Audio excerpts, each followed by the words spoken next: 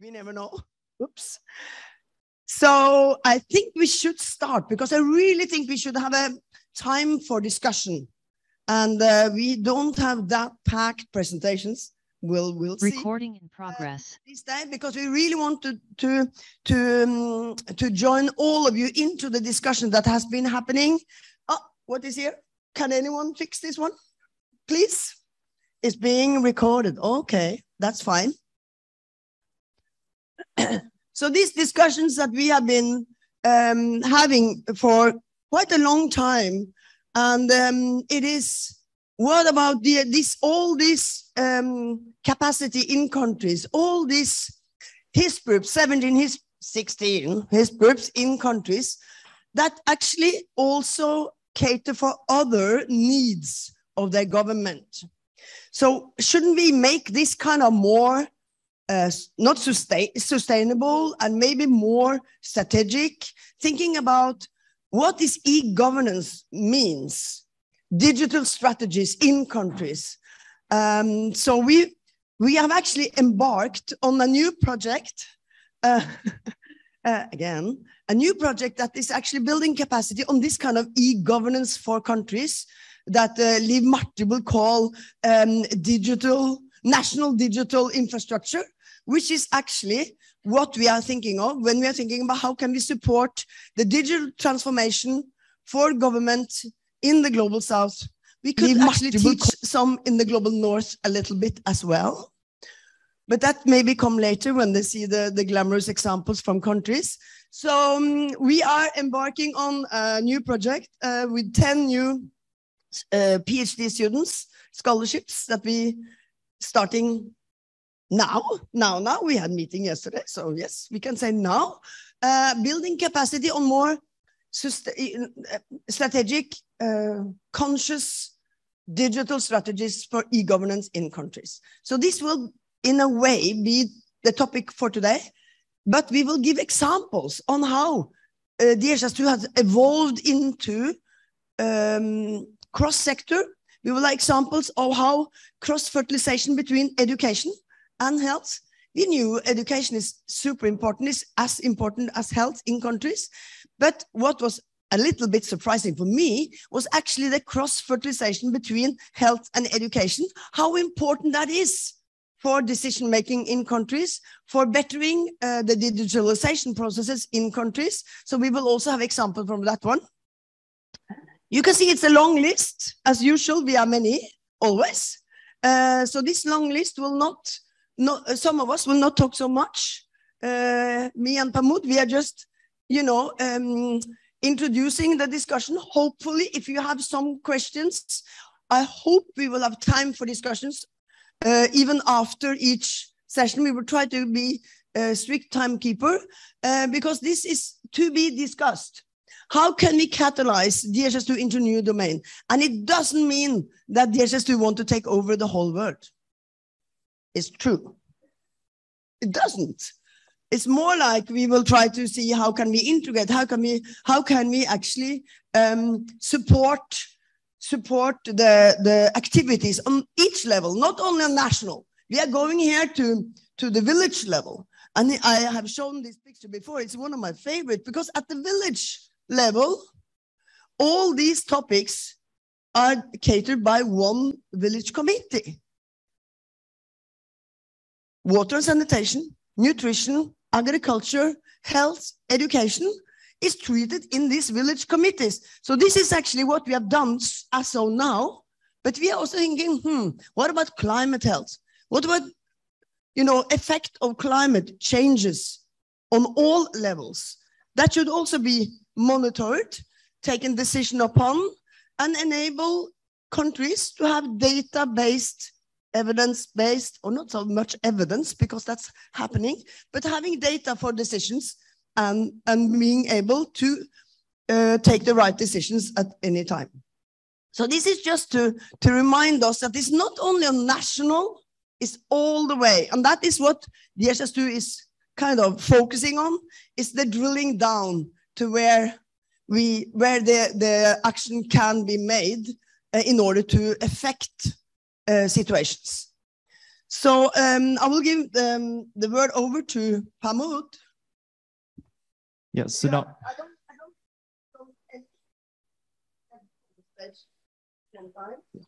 Thank you. Yeah, I'm Pamod from DHIS Sri Lanka. So I have been involved with some of the work where DHIS2 is involved beyond health. So now that we are on to the final day of our academy, a bit sad, you all can recall that we have already discussed during the week of some of the use cases where DHIS2 is used outside the domain of health. So in the previous slide, Christine mentioned some of them, including education, where we are having some global movement where most of the HIS groups are heavily involved with some countries trying to figure out how we can use DHIS2, where we have a lot of expertise around health, to cater the requirements, education management requirements, not everything about education, but mainly education management requirements that are present all over the world. So here you see some of the potential areas where we have identified DHIS2 can be utilized. And we already have some examples where DHIS2 is used already to cater the requirements, the information requirements around these domains. So a bit of a technical perspective on how we are planning to use DHIS2. So we all know like there are various ways of using DHIS2. If you joined the interoperability session yesterday, you may have seen like it's not just you install DHIS2 and all these sectors start entering data. So we have actually broadly identified two categories, at least when it comes to data capture, on how DHIS2 is used. So the first would be, we have this domain, for example, it could be climate, agriculture, food security, nutrition, disaster, health, of course, and there could be more in future, where these sectors will directly enter data into the DHIS2. So that means like the existing tools such as the data capture, tracker capture or Android capture application can be used to capture data. So they will log in directly into the DHIS2 and will start entering data. And of course, might also use the analytic tools. The other common use case now we are seeing is because now we are not operating on a green field, because in all these sectors, there may be existing solutions which are already there and which may have some user base. So in that case, what we already have seen in some of the use cases is that we will have the digital systems, the capture applications, which are already existing, and we will try to integrate them to DHIS2. So we already have some use cases for both the scenarios, and towards the latter part of this session, you will be hearing some country use cases where both these methods are followed, right? I think... Let me introduce one of the keynote speakers this morning. Liv Marte Nordhaug, you met her in the first day. She had the opening. She's a policy director for NORAD, but she's also the one that are one of the co-chair behind this Global Digital Public Good Alliance.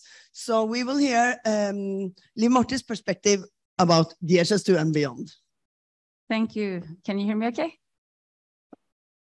It's good to be back. I'm amazed at how vibrant people are early in the morning, because I know Christian is keeping you up late at night as well. So that really makes me think that something great is happening here. I actually covered quite a bit of this on Monday. And I'm actually thrilled that that is being captured in this session as well. So I'm going to speak to it in a little bit more detail. This is just to mention quickly what this Digital Public Goods Alliance is that I am co-leading the secretariat for. These are the 6 board members. You'll recognize UNICEF here, but also iSpirit, which is the Indian think tank that has been very involved in what has happened on identity, payments, and data exchange in India, for instance. We have more than 20 members. So these are just the board members. And we have members among the countries that are here today as well. So both Sierra Leone, Uganda, Rwanda are now member countries of this alliance. It's very recent. So it's been very recently announced. And India is also a member country. what this alliance is about, it's a recommendation that comes from the UN Secretary General in a high-level panel report that came in 2019. And this is from his roadmap for digital cooperation. And this is just to restate what the definition of digital public goods is. And I do know that there are very good perspectives also on the digital public goods standard from many here. So I'm just going to point to that. The standard for the digital public goods is an operationalization of this definition, and it's stewarded by the Secretariat of the Alliance for Digital Public Goods, and it's an open standard, which means that it's also possible for you to contribute to it. And we have a process for doing that on GitHub. So very happy to share back in case there are perspectives. And as you will see, it's a technical standard in the sense that it looks at aspects by design. It does not look at maturity. It does not look at implementations. And I know that this is an important perspective, particularly when it comes to what is recommended for countries, for instance, or sort of what to fund and support. And I just want to say up front that I very much agree with that. But the idea of having a standard that looks more at how a technology is designed is that it also can facilitate new things, innovation, digital technologies to address problems where there are no existing solutions. But I very much agree that maturity is an important aspect of what we choose to recommend and support for implementation, and looking at how we can validate these technologies, because there are many increasingly DPGs. And then there is, as Kristin said, I would come here to talk about digital public infrastructure. Another word that's being frequently used is stacks. That comes very much from the India stack, but there are other stacks as well. They typically include digital identity systems, digital payment systems, civil registries, systems for secure data exchange. And the idea is that these are the foundational cross-sectoral enablers that public and private services build on top of, and where vendor lock-in or being locked into proprietary solutions can be particularly damaging, because it sort of continues up throughout the entire system, and it really prevents a diversity of solutions on top. I think what we are seeing when it comes to, so here are just some examples of digital public goods that are relevant for deployment as digital public infrastructure, because digital public infrastructure is, think of that as what countries deploy. So for instance, in India, you have Aadhaar, which is a digital identity system. In the Philippines, you have PhilSys, which is a digital identity system. In Estonia and Finland, you have X-Road, which is the system that has been built out. Aadhaar is not an open source system, the Indian Aadhaar. MOSIP, on the other hand, is a modular open source identity platform that has been inspired by Aadhaar and is open source. It's also been made into a modular generic technology, meaning that it's made for ease of adoption and scale. So it's just to try to clarify the distinction then between the generic and the implementation. You will see that in the case of X-Road, it's both. X-Road is implemented as digital public infrastructure in several countries. It's also open source. And I know, for instance, that Uganda has leveraged X-Road as part of its own digital public infrastructure, as an example. These other examples here, you probably know some of them. OpenCRVS, I think I saw Sean up there somewhere.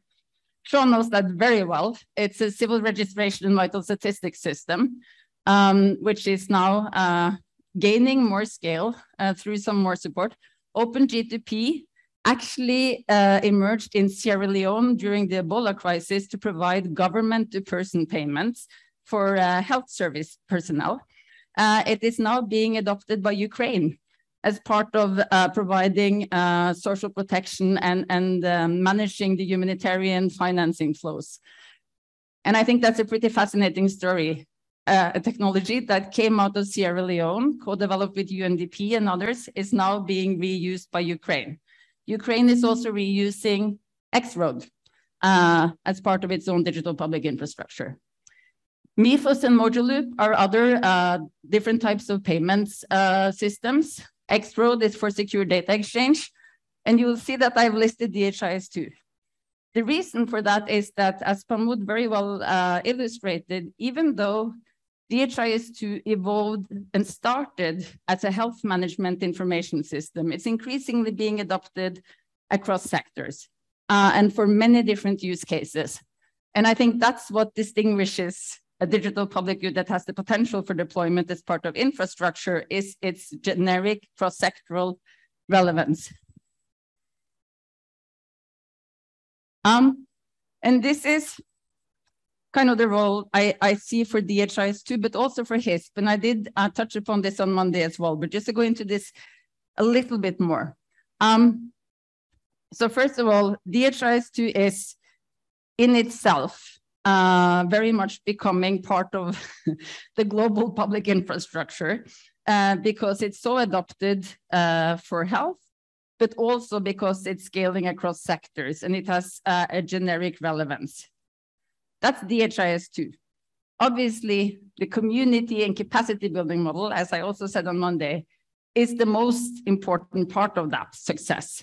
Obviously, there are some personalities involved that have stewarded it since the very beginning, but ultimately it's the community and capacity building model in combination with the technology.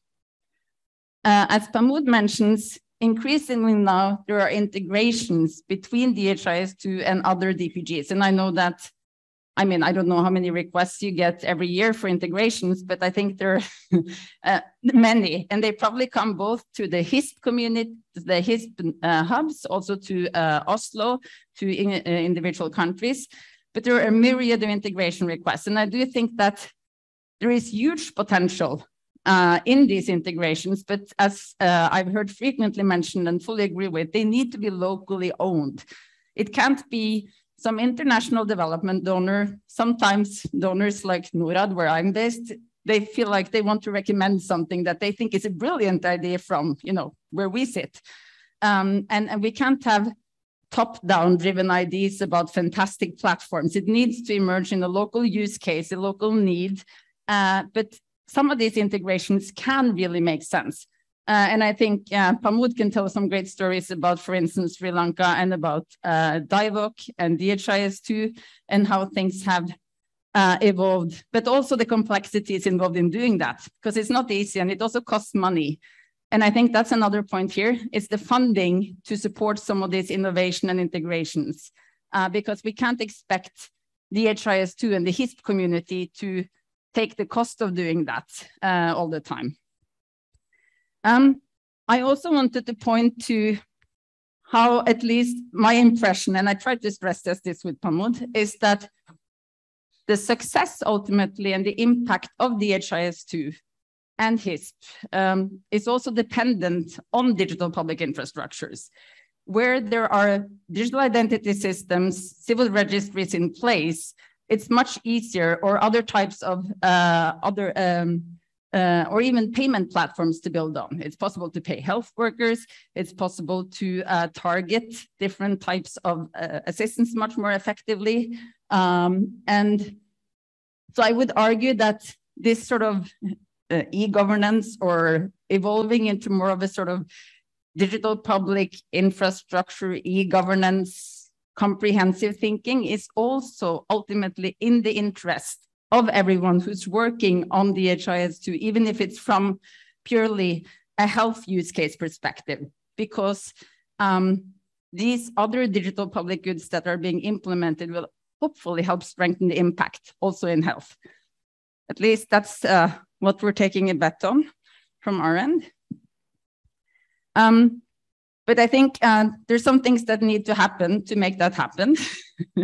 And of course, it's to not forget the need for technical assistance and implementation support and the whole community and capacity building. So how can we leverage that when we go beyond the DHIS2? How can we also leverage the HISP model into these other digital public goods and use cases. And also, I really hope we can learn from HISP when it comes to this idea of sharing back. I know there's a code of conduct, but it's not something you're forced to do, right? There's not a legal requirement to share back. My understanding is you're doing it because you're part of a community, because it makes sense, because everyone wants to contribute and everyone is benefiting. How can we infuse that spirit also beyond? Because that has been a key sustainability challenge for other digital public goods. How can we support that ecosystem? What can we learn? And lastly, I think no one illustrates better than the HISP community the importance of a long-term perspective, because I think it's the only project in the world I can point to that starts in 1994, when I was 16 years old. So I do think that it's a lesson learned, particularly again, I sit in an international development donor. If we're funding things, we can't do this 2- and 3-year perspective things. We have to be willing to say that, okay, if we want this model and ecosystem to actually be what happens, to actually be what replaces the old paradigm, then we need to be there for the long run. That is not something that comes easily for international development donors. I also know there are many government representatives here. It's not easy also for governments in countries to commit to these long-term perspectives, but that's maybe my last statement, to encourage that we can manage to try to give like 10-year horizons and predictability so that we can actually make this paradigm shift happen. Thank you. Thank you, Liv Marte. Do I have some? Yes, I have some. Thank you so much, Liv Marte, because I mean, so these long thoughts, that's what we do at the university. So that is actually a key pillar at the university, is to have long thoughts and invest in capacity in a lifetime perspective. So thank you so much for this good introduction. We will now continue with the next keynote speaker. Yeah, we have quite a few, but I mean, super important one, director Steve. Next slide, please. Anyone that can do next slide? Yes, Steve, please come up. He's a director for the DDI, director for Department of Data and Analysis, co-chair of HDC. Anyone that remember HDC? Health Data Collaborative, and also a chair, maybe also a chair of the UN Chief Statistician Committee. So now we will hear more about the importance of data. Do you have the kind of, you know, you can start to talk there, and then you will get. Yeah, so thank you. Good morning, everybody. My name is Steve McFeely. As you heard, I work in WHO, but what I'm going to talk today about is really more from the chief statisticians of the UN perspective. So I'm going to give so Christine wanted a long view. I'm going to give you quite a long view because my story is going to start in 1966. And in fact, it starts right here in Oslo. So back in 66, I hope I'm getting this right, Sven Norboten in Statistics Norway published a paper with a very short title, A Statistical File System. And we use the word seminal paper, I think, too often. But this really was a seminal paper. This paper turned the statistical world upside down. It was the paper that began the journey in the Nordic countries towards a register-based statistical system, which is really unique around the world. It was highly controversial in the rest of the world. In fact, a lot of people thought this paper was heresy. So it really, really shocked the world that we could move away from surveys, that we could move away from census and start using register-based systems. For me, when I read this, I joined the statistics office in 1993. This paper had only been translated into English, but it had a huge impact on me. And when I read it, I really thought, like, what the hell is going on? Like, that we haven't been doing this everywhere else. So much later on, myself and a colleague, we wrote a paper, and it was really an open letter to the Irish government. We were saying, look, we have to organize the national data infrastructure in the country. Like, we are squandering information because there's administrative data in every department. It's not been digitized. It's not been properly organized. And we're squandering resource. So really, there was 3 messages coming out of this paper. First and foremost was this, because what we did is we reviewed all of the government strategies. And across the strategies, we were reading about seamless government, network government, joined up government. And we were arguing, how do you achieve that if the data aren't seamless and joined up? If you want evidence-based policy, which they all claim they did, then, and if you want seamless policy, then you have to apply the same logic to the data. The other point that we wanted to make is that everything is interconnected.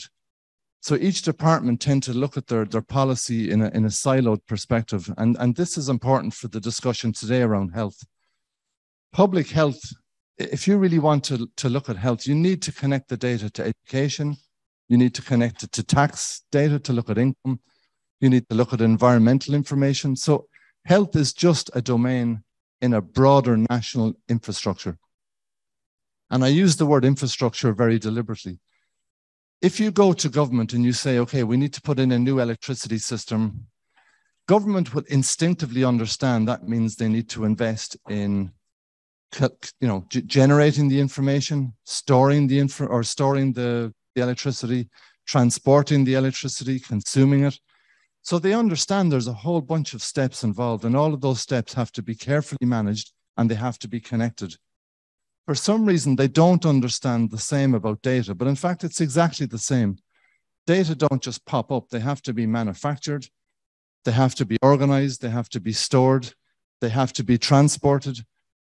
So in the same way, when we talk about oil, when we talk about roads, we talk about infrastructure, we need to start talking about data as infrastructure. And in a modern economy, in a modern data-driven economy, if we're thinking about data as an asset, then we have to treat it like an asset. It needs to be carefully curated and managed. And this really was the argument. One of the key things we were saying is that in Ireland, we needed 3 unique identifiers. We needed a spatial identifier, we needed a person identifier, and we needed a business identifier. In Ireland now, we have 2 of them. We have the locations and the people. Not all government departments are actually using those, but that's another battle. Another battle that we had at the time was actually with the health sector. So the health sector was arguing continually that they needed a special, unique identifier. And we were arguing, no, you don't. There should be one national identifier and you should use it. So, and I've heard this argument repeated in other countries too. So what I would say is if you do have to have a unique or a special health identifier, make sure it can be connected to the other person identifiers in the state. Because again, otherwise you're wasting infrastructure.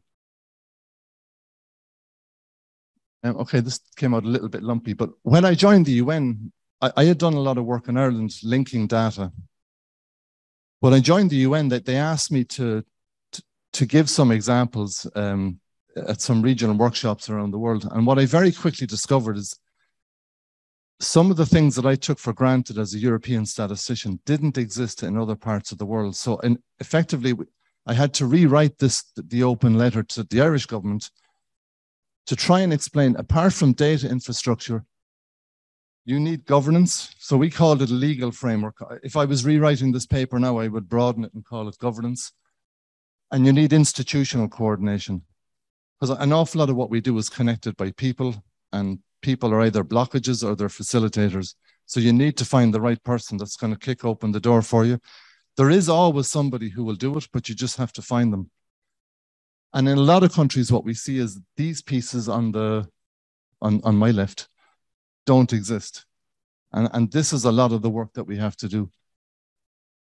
And again, if you look at the words here, sorry, there's a lot of words, but we're talking about infrastructure, we're talking about architecture, and we heard those words earlier in the week. You need to think of data in those terms. They don't happen accidentally. And this is key now as well when we talk about trust. So in more recent times, governance has taken on a new dimension because we're hearing a lot about fake news. There's a key role, if data is going to have a role in debate, and data, you would hope, and statistics and information would be the neutral element in an argument. So both sides can agree on the data at least. They may differ on the interpretation. But again, this is why this stuff around governance is so important, because if the information is contested, then we're really going to get nowhere. So let me take a slight, let's jump off the highway for a second. I'm going to take a little by road for a second. So this is the first of the random walks. This is not only information, or the logic of interconnection, it's not only important for analytics, it's also very, very important for advocacy. So I'll give you an example. We've been talking in WHO a lot recently about CRVS. What's interesting for me, coming from a non-health background, and I come into the WHO, the whole narrative around CRVS is around health, which I guess is what you'd expect. But in fact, to me, when I look at HRVS, I'm kind of saying, well, it's much more than that. I mean, the UN broadly is trying to help informal economies formalize. So in other words, to increase their tax base, their ability to raise domestic resources. You cannot do that if your population isn't registered. If they don't exist on systems, you can't tax them. So CRVS is much more important than health. It's critical for human rights. If you don't have an identity, and this becomes crucial if you become a migrant, if you're undocumented, then you're in real trouble. I mean, this really affects the outcomes for the rest of your life. So again, we're talking broader than health. Democracy, I mean, how do you run elections if people don't exist? If there's 3 or 4 of you exist, there should only be 1 of you on an electoral register. How do you set electoral boundaries? How do you know how to distribute the representation in a country if you don't know where your populations are? How do you transfer property and inheritance when people die if you don't know they died? Massive economic implications. How do you plan? If you don't know that, from a statistical point of view, if you don't know the natural rate of increase, so that there's really only 2 ways population change: natural rate of increase and migration. If you don't know the natural rate of increase, then how do you plan for hospitals, for education? How do you know where to locate them? And now increasingly with security, with terrorism, with things like that, if you don't know who's in your country, if you don't know who they are, then how do you really plan for security? So if we take something like as simple as CRVS, which we tend to think of probably in this room as a health issue, I would argue it's something much, much wider. So again, it's this idea that everything is interconnected. The other thing, another side road, is just the world is changing fast. The world of data. When I joined the statistics office in '93, we really thought of data as numbers, columns and rows of numbers. In my lifetime, that has utterly changed with the introduction of the internet. Now data are sound, data are images, data are text.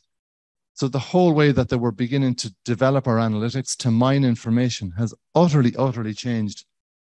And that means that the concept of data itself has changed. And that has implications for governance. Now, at the chief statistician's level, we've started to really become more and more concerned about governance, about what's going on at a global level.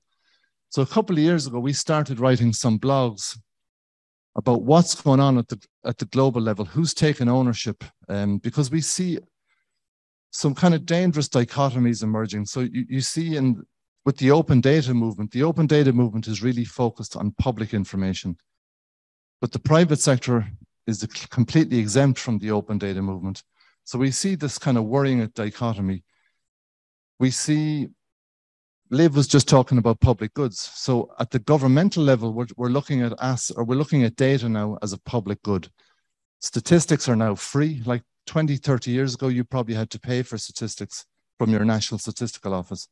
Now they're free. There's been a seismic attitudinal change. But yet we see at the corporate level, they're now looking at corporate assets. These are assets to be monetized. So we're seeing these kind of dichotomies emerging in the data world. So we started publishing these blogs.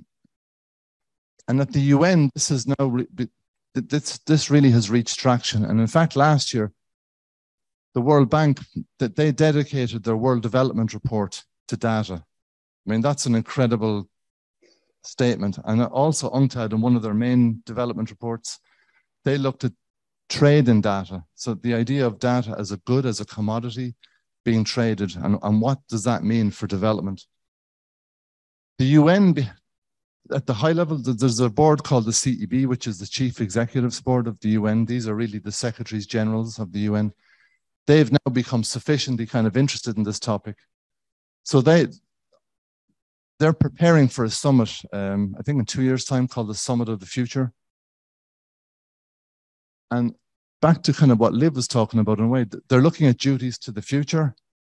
They're looking at new public goods, and they're looking at networked and inclusive governance. So they approached the chief statisticians and said, look, we need to look at data across all of these domains because we're actually getting a bit alarmed by what's happening.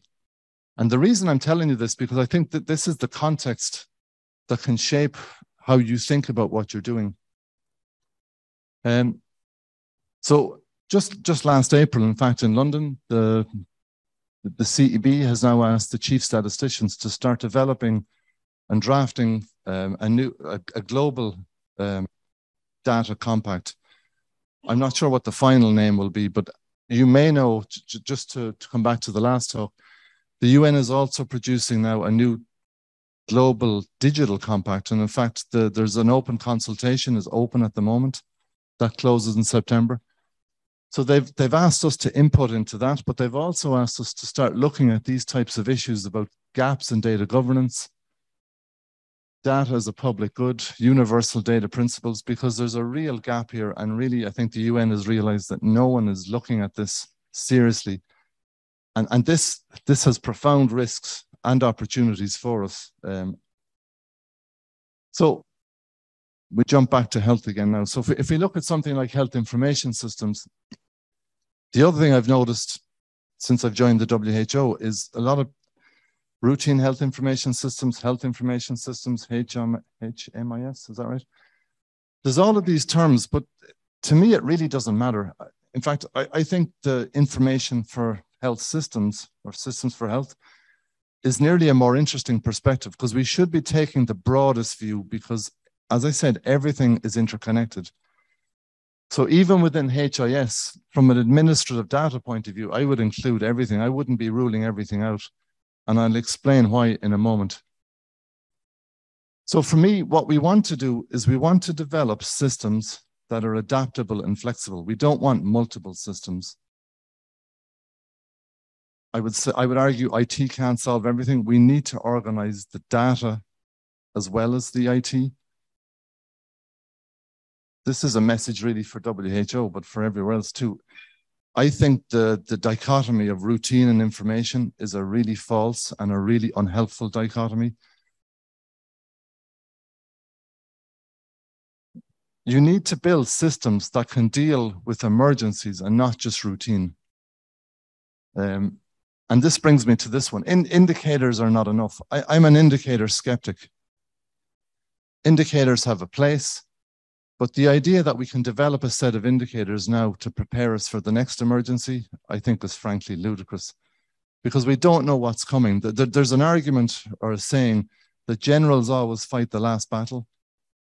I think statisticians are guilty of the same thing. We're preparing for the next COVID, but it probably won't be COVID. There'll be something else is going to come. We don't know what it is. So we must have systems that are just flexible and adaptable, that when something happens, we can add in variables, we can reanalyze. And the critical point then is capacity. We need systems management capacity and we need analytical capacity. There's no escaping it. There's no easy way out. We need analytical capacity. We need creative minds. We need people who can use the data and just reformulate the data. So I would just please argue, don't get trapped into indicators. They have a place, but they have a limited place. Thank you.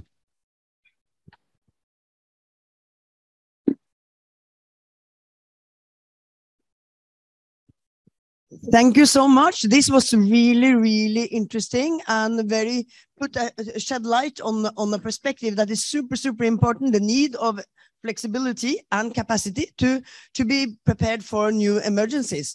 And also this the importance of looking at data at much broader sense than often are done. So this was super for the cross-sector plenary.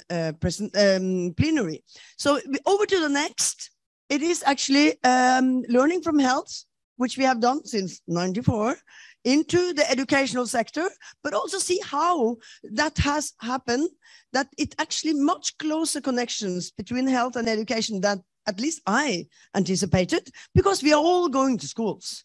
And all our children are going to schools, and we really want them to go to schools, and we really want the teachers to be in the schools teaching our children. So this is actually super important when they come into national digital infrastructure, because if our children are not taught in schools, the country will not really, exist and be a democracy. So over to Monica. Monica is from DHIS2 Uganda, but also a PhD student within our education, DHIS2 for Education project. So I'm very happy to give the word to Monica. Thank you very much, Christine, and good morning to you all.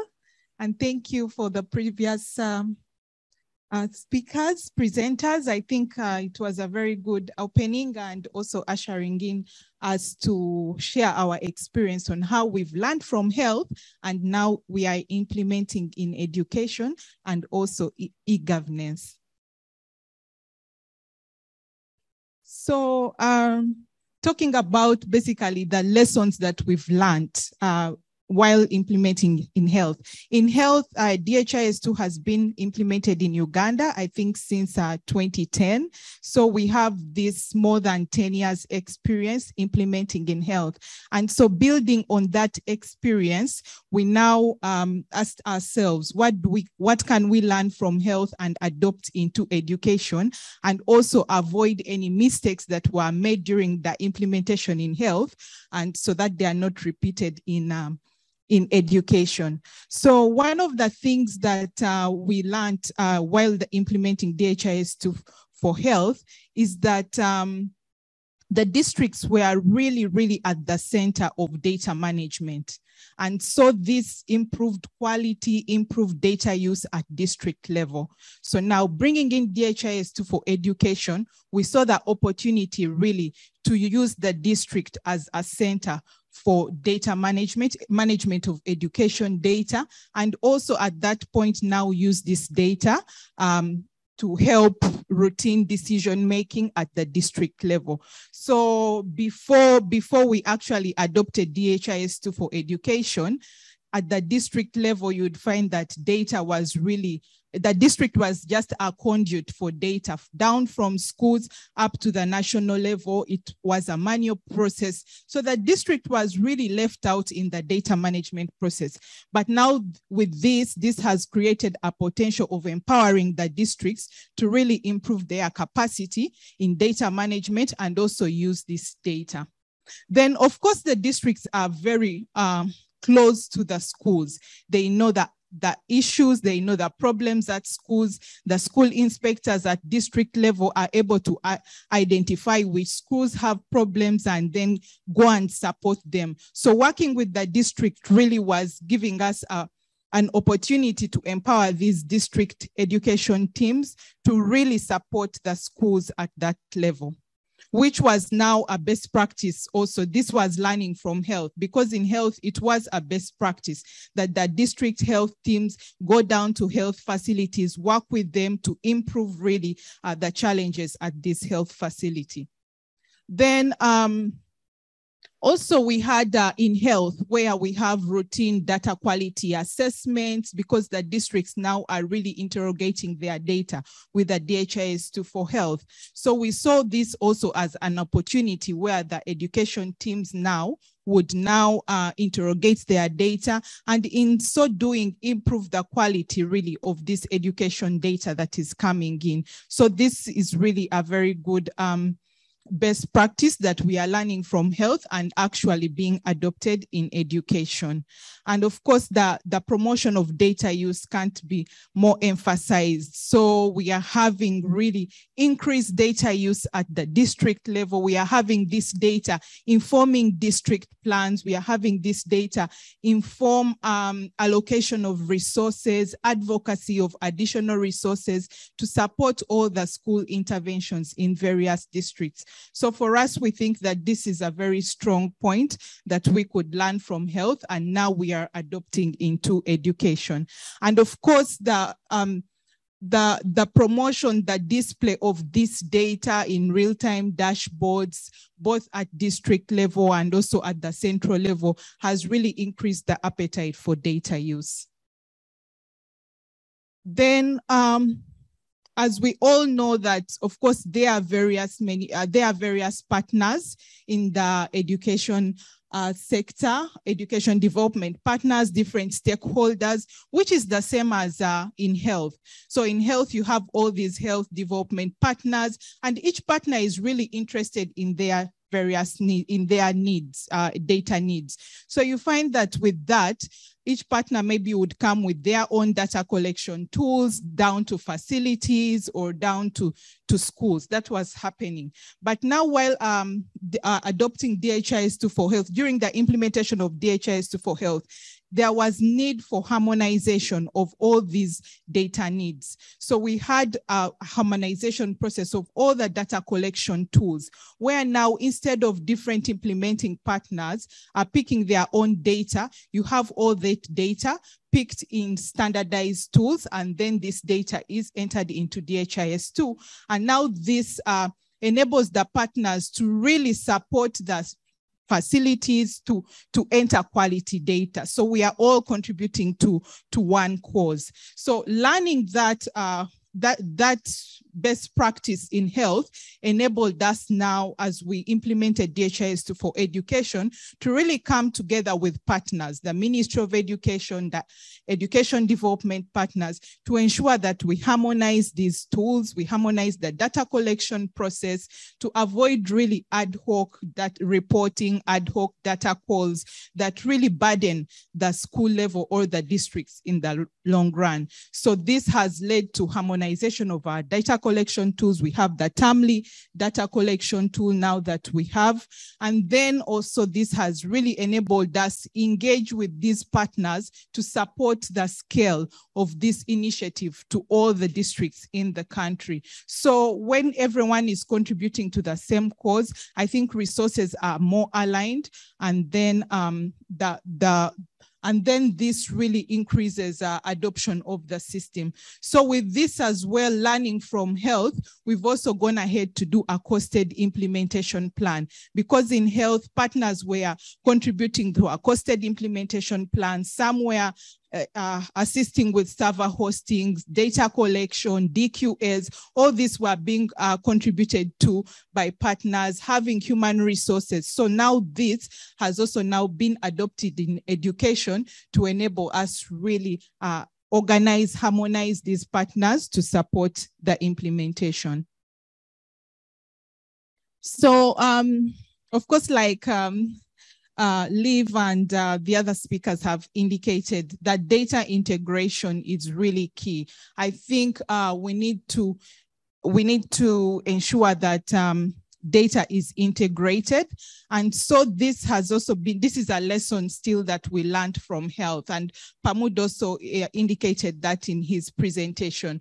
So really data integration, we can't have like the DHIS2 collecting all the data that we need from various areas, or having all the population statistics and what. So what we have done really is integrate this data into the DHIS2 for education. We need data from various areas. We need population statistics. We need examination data. We need data from health.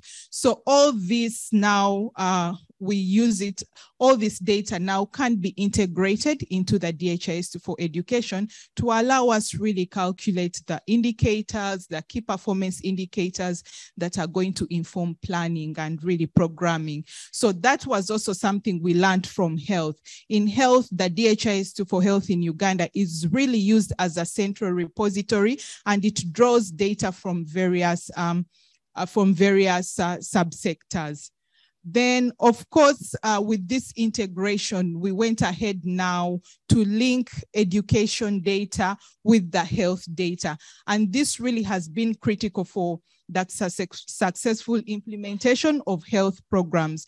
You find that now using our school surveillance data, it's informing the interventions of COVID vaccination. You find that our school enrollment data is informing interventions for health for routine immunization. So really there is data sharing across the different sectors, and this has really improved interventions in the different sectors.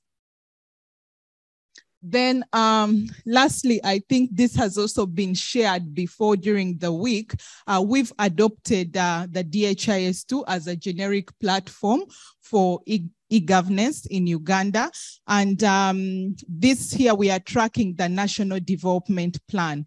And this National Development Plan, of course, different ministries, departments, agencies are basically supposed to report progress on the National Development Plan. So you find that all these different sectors, all the different sectors are contributing or are reporting into the DHIS2. So talking about interoperability, talking about sharing, I think this is a very good use case at national level. And now all the other ministries, the Ministry of Health will readily integrate its data with this system. The Education Ministry that has also adopted DHIS2 would readily integrate its data with this system. So I think this is an opportunity for also sharing data from the various sectors and then integrating it in the National Development Plan system.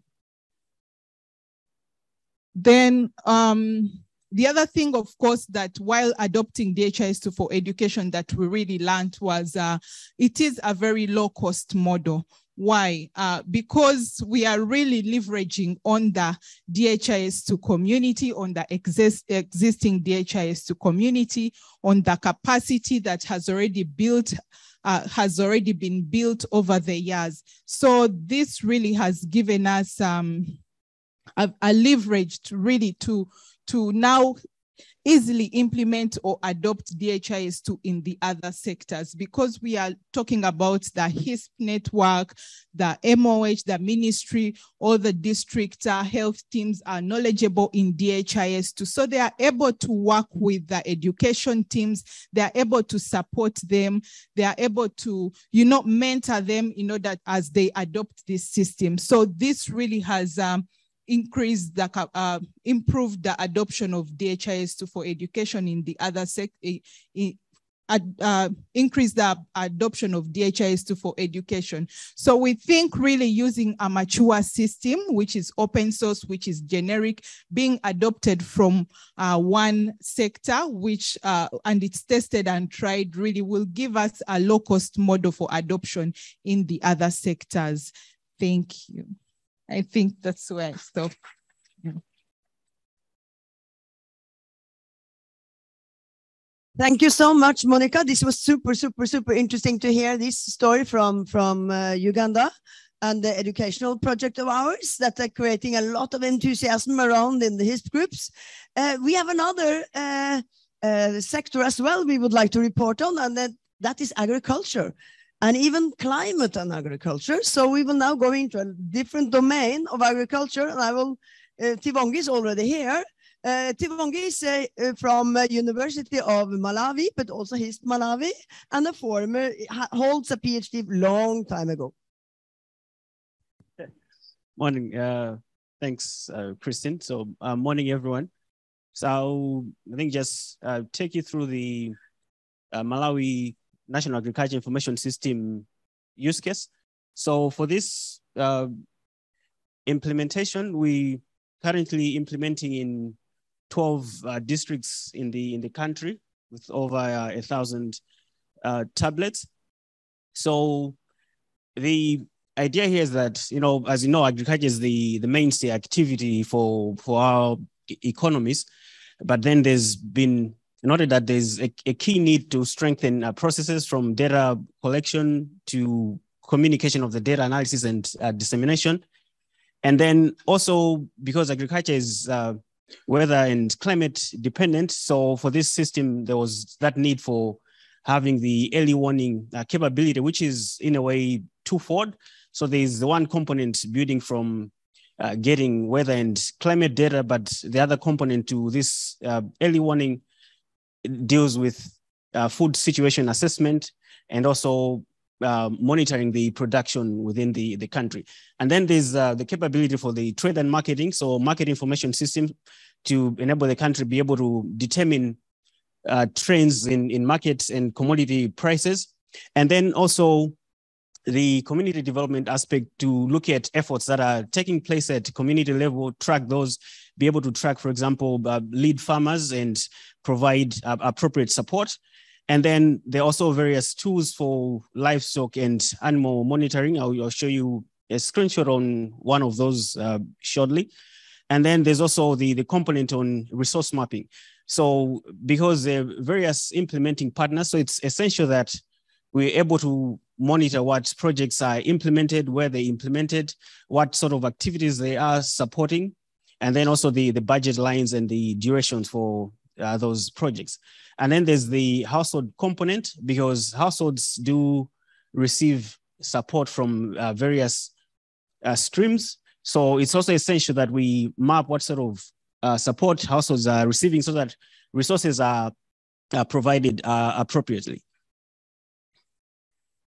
So, for example, at the moment what we have is just the daily weather report, but there are plans to enhance that with the other streams of weather data, but also because we utilizing the DHIS2 platform, we currently exploring possibilities of using the other online services where we can pull weather and climate data to also interface with the data that we're collecting, because the data for weather that's being collected is being collected at community level by agricultural extension workers. So these are community level workers that go to households and provide advice on best cropping practices and everything related to agriculture to the households, but then they also collect this data.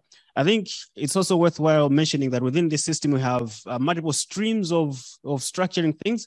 So there's the general reporting structure of organization, like from the lowest level. So at the lowest level, we have what's called a block.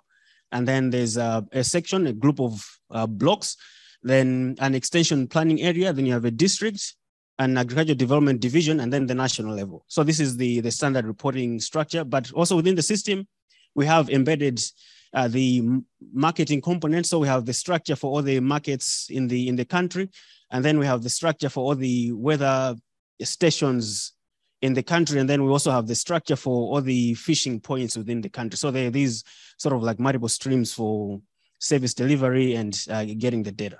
And then on the right here, that's a tool for food situation assessment at household level.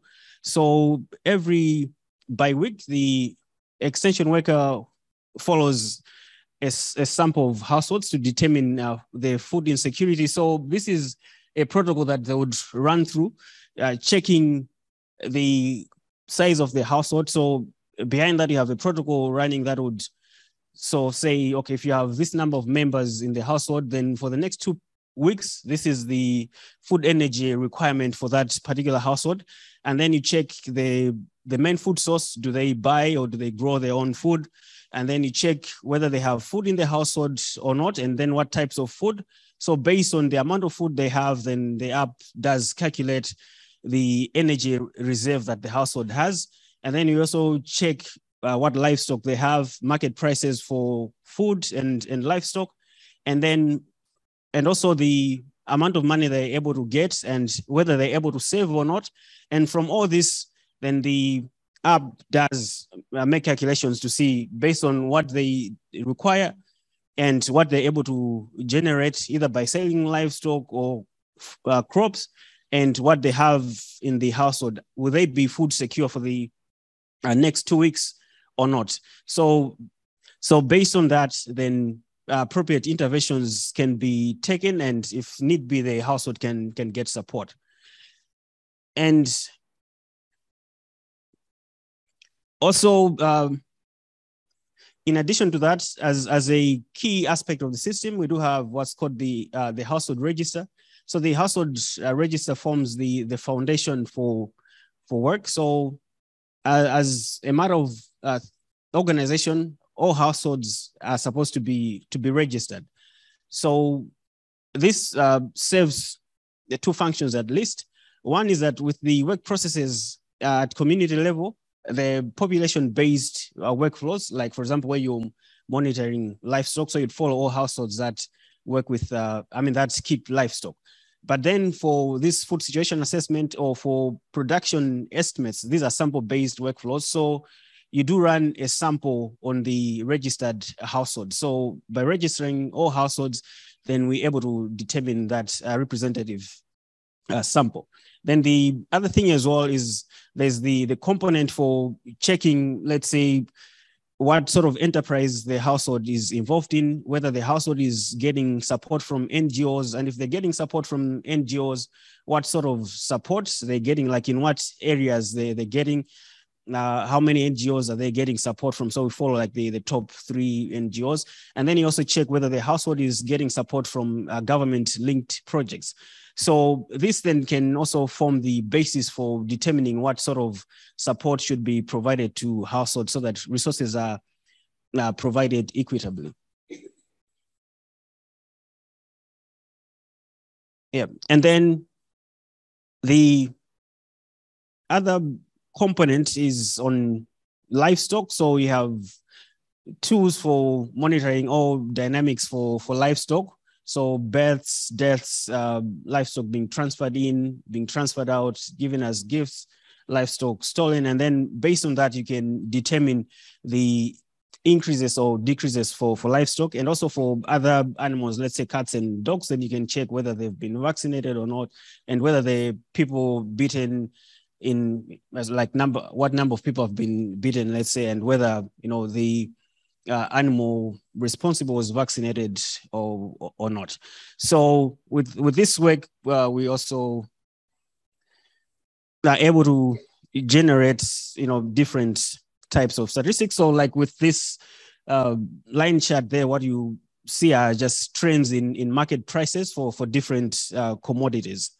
And then with the chart on the right, so based on that household registration, then we're able also to check the average land holding size per household to see, what size of farming land is available. And then from there, you can also form a basis for seeing possible productivity at household level. So I'll stop there, and then I think Zeph will continue because we're doing some collaborative work in this space. Thank you. Thank you, Tivanga. This is yet another domain, and I really think it's interesting. He forgot to mention that this is implemented in 12 out of 28 districts in Malawi, covering 30,000 households. So now over to Seferino, Mozambique. Thank you, Christine. Good morning, everyone. My name is Seferino Saujane. I'm from Mozambique. And just like Tionga, apart from being a former PhD student at the University of Oslo, I belong to a group of DHIS2 experts that are supporting the Lusophone community in the implementation of DHIS2 for the Portuguese-speaking countries. So in this process of advocating for the use of digital public goods, we end up being exposed to several stakeholders that are working in the different domains. As example, in 2016, for example, we were approached by a group of NGOs that were working with farmers in one of the districts in Maputo, we called Matutuin. They requested, they had a project that they were dealing with different aspects of the agriculture value chain. And then one of the aspects that we are having challenges was the exposure of the products. In a situation where the country was exporting goods from South Africa, while within the country we could find several of these districts having products that were not being used, or even they were not able, the farmers were not able to sell their products within the country. So together, working with this NGO, we developed DHIS2 platform, which allowed both customers and for farmers to expose, and then to do somehow to share the experience, and then be able to sell their products. Later, I think it was 2016 or 17, we also had opportunity to work with another group of NGO that was working in another province, in Nampula province. They were also looking for possibilities of having a platform that could be used to share specific aspects. In this case, there were accidents were working that were happening along the railway, because farmers, they were producing, for example, rice, and then they used to go to the railway and then use it as a mechanism for drying, I think, their products. And then since we don't have the railway station in our countries are not like the way we have here, for example, the railway is blocked. If you go there, you see that there is a kind of barrier that doesn't allow people to cross. For in our country, they are open. They can pass there, and then there were a lot of accidents. And then they asked us to also expand this platform to allow let's say individuals or even experts in the field to produce some information that could be shared with the farmers, especially with farmers. So we expanded this platform and then allowed to be able to send notifications and also alerts, as well as sharing some of good practice related to the production of agricultural goods.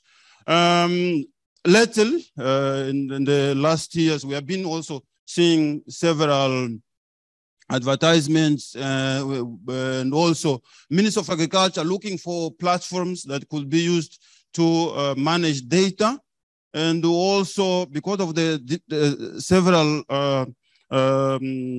disasters that have been happening in Mozambique. I think most of you have seen that.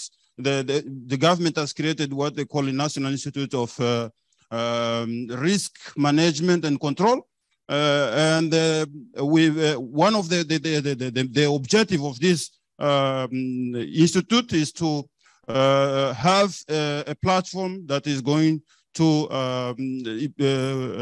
be used to alert the population, the general population, when or before let's say disaster happens. In this case, for example, the cyclones, all these things need to be they need to have a platform that could be used to manage this data, and also to warn the population before it happens. So as part of that, the South Digitals have been also developing their capacity on early warning systems, and for this year we just developed a module that is supporting the National Malaria Control Program on the early warning system, using climate data and also historical data to predict outbreaks. This is used by the malaria program in Mozambique. So we are at the moment using this expertise and together with the colleagues of Malawi, developing extending this platform that we have been developing, as I mentioned, from 2015-16 to also be able to integrate. Monica has mentioned here also about integration. So our idea is here to have an integrated platform that can be used to not only for the management of data, also to predict all these aspects that I mentioned, which are linked to agriculture and the climate, and also keep the farmers informed. We know that there are several other challenges that we have been discussing here the whole week. We are hoping to learn from what we are doing in health education in order to help in developing this integrated platform. Thank you very much. Thank you, Stefanino. It's very, very inspiring to hear about all these projects that goes on in countries that actually adhere to local situations and local needs in the government. We have some time to discuss. I mean, we have so much to present always, but we have at least 10 minutes plus, depending on your length of your coffee break. Anyone that would like to ask questions for any of our presenters, would like to come with some statements of what they have heard, you're most welcome. And it's now, and it's Karin.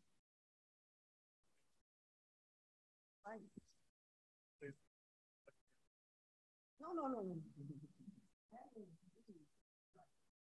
Good morning, everyone.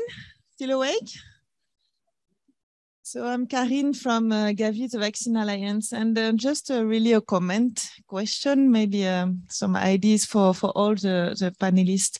First, great presentation. It's very refreshing. You know, every year I'm coming, and every year, when beside the last 2 years, every year I'm coming and I'm quite impressed. So it's really nice. Just one word that have not been pronounced during the week is dollars, money, funding. So I know it's not the goal of this week. It's really to present the results. But I think after such presentation this morning, at some point, someone has to say this word, funding, dollars. I heard it a lot in the background, in the corridors. Everyone talk about dollars to me every day when I'm here.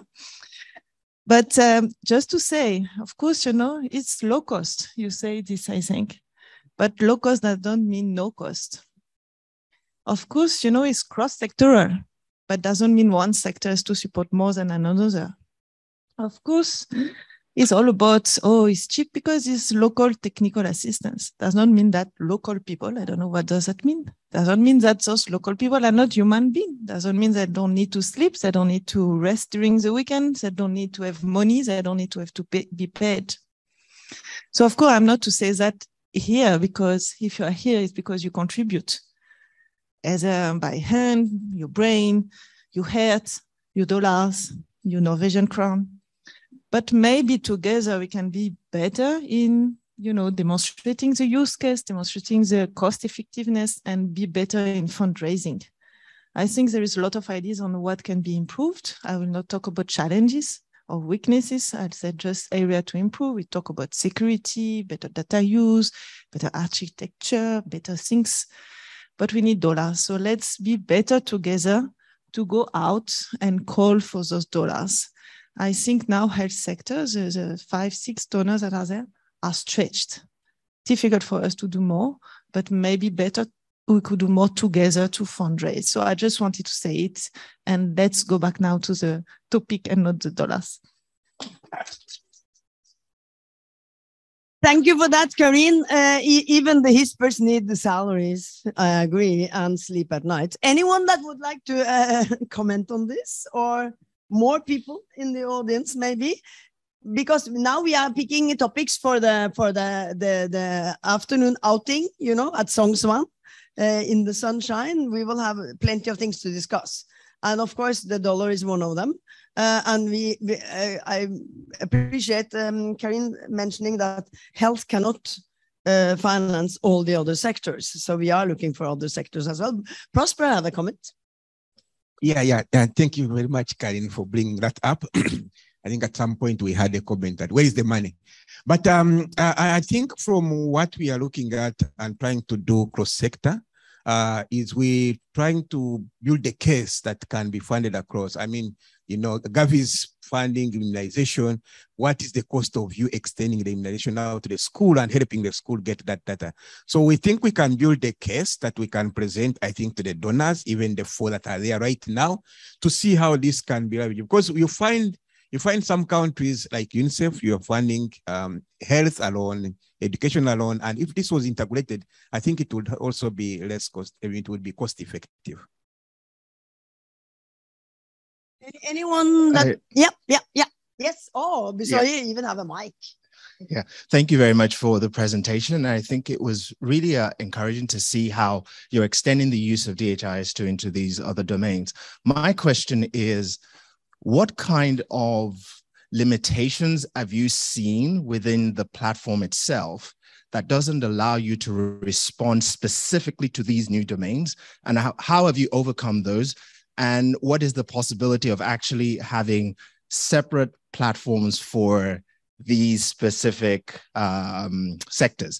Is that in the roadmap, and would it go into JIRA ticket 6070 or something? Very, very good question. And that has been the topic for the previous week. We had all the HISP groups together discussing actually these matters. And, you know, it's all about Slack. Sorry, not JIRA ticket. Anyone would like to comment on this? All right. Thanks for the question. So I was like with the that are required, but there are some specifics such as like sampling. So I said there are components where you have to do sampling. You can't do that with the platform out of the box. But I think on the other hand, then there's that possibility to extend the platform with app development. So like in our case, then we developed the apps for the sampling. And also there are some reporting formats that we couldn't support straightforward out of the box. And then we had also extending that with apps for doing that. So I think also, and finally, I think another use case is on the dual entity tracking. So I think by and large, when you get to the tracker level, you're tracking a single entity. But here you want a household, but you also want to track the people inside the household. So, but I think this also is coming up in health because we do have another implementation for community health. And when you get to the community level, then you have to track the household and the members inside the household. And I think in some conversations as well on the DHIS2 for education, that's coming up as well. The classroom, learners in the classroom. So I think that would be generic and can also be incorporated possibly in the main platform. Thank you. Super, Tivanga. Yeah, just to contribute a bit more, I think as Christy mentioned, last week we had the HISP week, where like all the HISP groups from all around the globe gathered here, and like we had so many discussions, very structured discussions, and even in addition to that, some ad hoc discussions. So these are all about the challenges that we are facing while we are using DHIS2 for various domains, health plus many others, especially education, because we have so many HIS groups covering education, and we have had so many discussions these 2 weeks about education. So it's usually like this, right? Before we try to apply DHIS2 for a given use case, I'm talking about outside health domain, we usually consider like whether this scenario matches the DHIS2 data model. If it doesn't work, that's a kind of a big no to use DHIS2 for that given use case. But like when we try to, like we feel DHIS2 is suitable because it matches the DHIS2 data model, then we have some challenges, right? So when we start customizing it, we realize, or even before when we are planning, when we are identifying requirements, there are some challenges. So some of these challenges are basically about the DHIS2 platform, the core, or some may be about usually the interfaces. I think the most demanding thing is the interfaces. When it comes to, for example, education, there are some interfaces, or like, it could be not only digital, like sometimes paper forms that they are used to, and we are not really rendering it the same way. So if that's the case, it's kind of easy because it's all about building apps on top of DHIS2. But when it is some platform challenges, we have identified many. It's most of them are related to DHIS2 tracker, because like because now we like aggregate, it's a very mature thing, and we have some solid use cases, so it's usually fits. But when it goes to tracker, there are some there's a lot of different areas that we have encountered challenges. It doesn't mean it is not impossible, and also we try to foresee what it is going to be in 5-10 years time. Like we are talking about entire populations of countries being registered. So when it comes to that, again, another thing is about performance. So we have been working very closely with the DHIS2 core team to identify them. I'm not going to list out all the challenges, but I just mentioned, some broader areas. And as you correctly mentioned, we have submitted JIRA tickets, and also we even in the experts launch that we had last 2 days, we have been discussing how to address them. And that's the second thing. And thirdly, what we are also trying to do is whenever we feel DHIS2 may not be the ideal or may not be the most efficient, we always try to integrate with other platforms which are already there. So those are some solutions that we have been trying to work with. And also to add, for those of you that have followed the app innovation development sessions, we are really working hard on how to support innovations, and also on innovating with apps on top of DHIS2, whether it's a custom or more part of the whole global generic community. But it's also that while waiting for Godot, we develop these kind of apps that you can use while we are waiting for this JIRA ticket to come through the Slack channel. So there are many ways we are tackling and handling these kind of needs that cannot really cater for as we see the platform today. So this is also pushing I would say DHIS2 as a platform for multi-sector is because always this kind of, I think that is also a hint to the DPG Alliance community, that how important it is to be having a software platform that is a dialogue with the use cases in countries, because we always need to evolve. We are never happy. We are always striving for supporting even more, stretching it even more. That keep this platform alive, relevant in countries for various use cases. I can see Ola, you want to say something? Oh. When I'm finished. But we can have a time. Sky, do you want to say something? Representing the...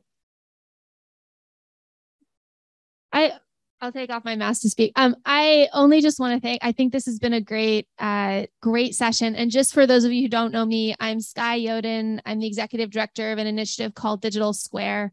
And we support mature digital public goods, including DHIS2 and OpenCRVS, both of which we've talked about today.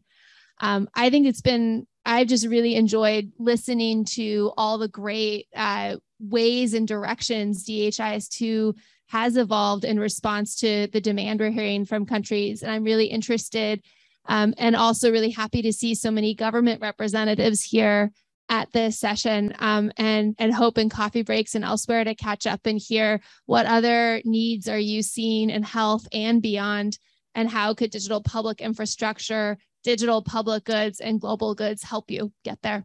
That's all I've got. Thank you. Remy also want to say something. You're allowed, and then well, I don't need to run.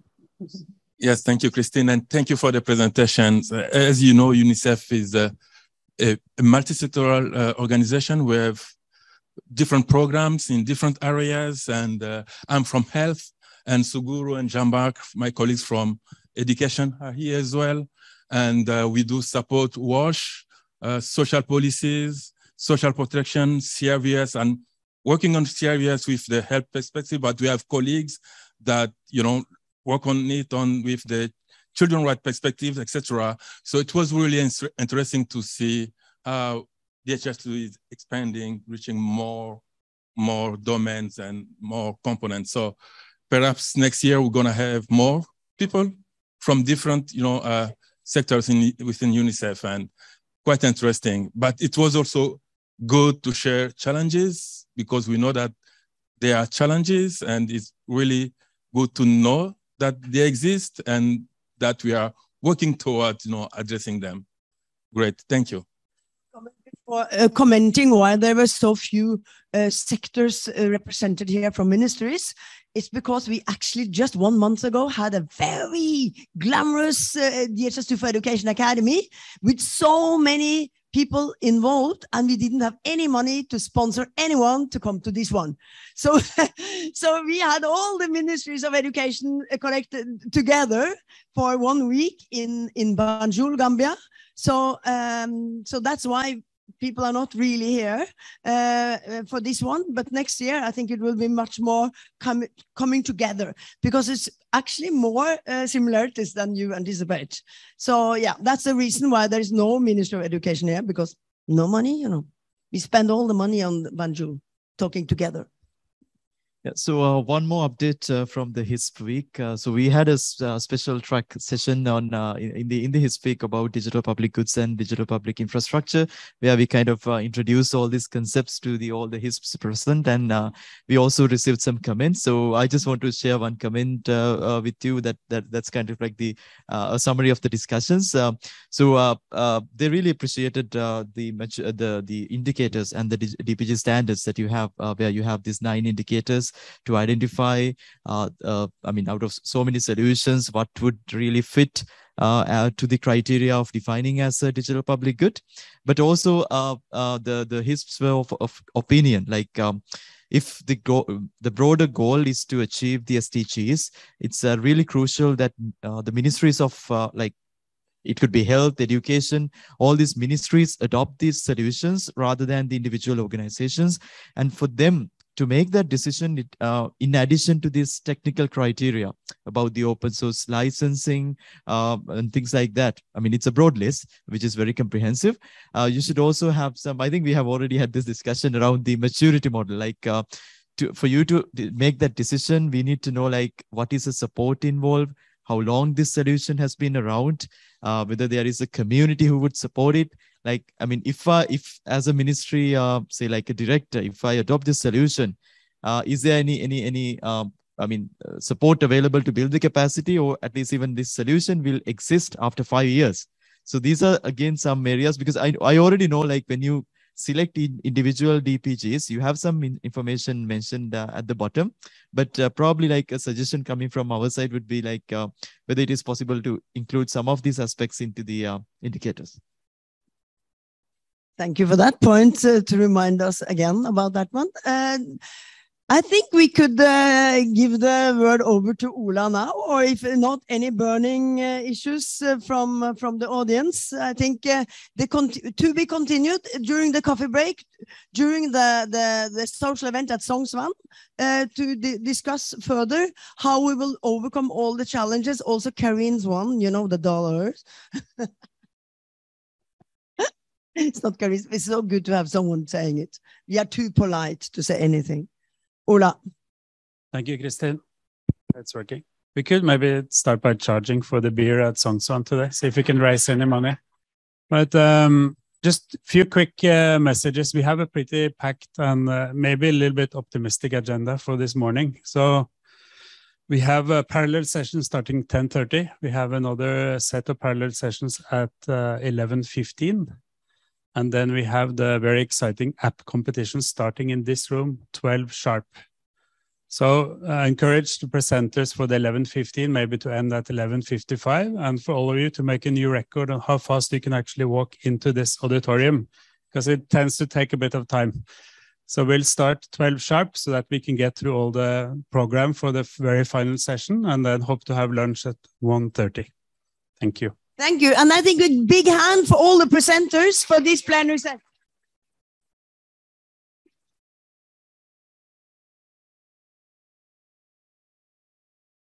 Yeah, one small program change for the parallel sessions. We previously had a session on the community on our schedule, but unfortunately our community coordinator was not able to make it because he wasn't able to get his visa in time. So this is now a session about impact stories. You're welcome to join us and learn a bit about shaping stories for the audience. And we'll be interviewing some people live. So if you want to come and share your story with us, we encourage you to join that session over in Auditorium 2. Thanks.